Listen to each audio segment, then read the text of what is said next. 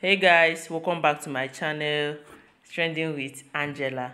The entertainment industry just lost a TV presenter and an actress. Her name is Rachel Bakam. Such a beautiful woman. Aww. Rachel died on 13th of February 2021 after a brief illness in an undisclosed hospital in Kaduna.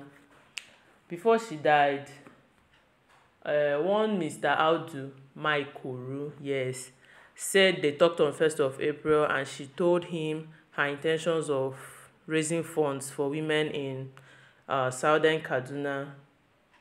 But unfortunately, she died before the project. May her soul rest in perfect peace. Amen. Please, guys, like, comment, subscribe. Turn on your post notification. Thank you.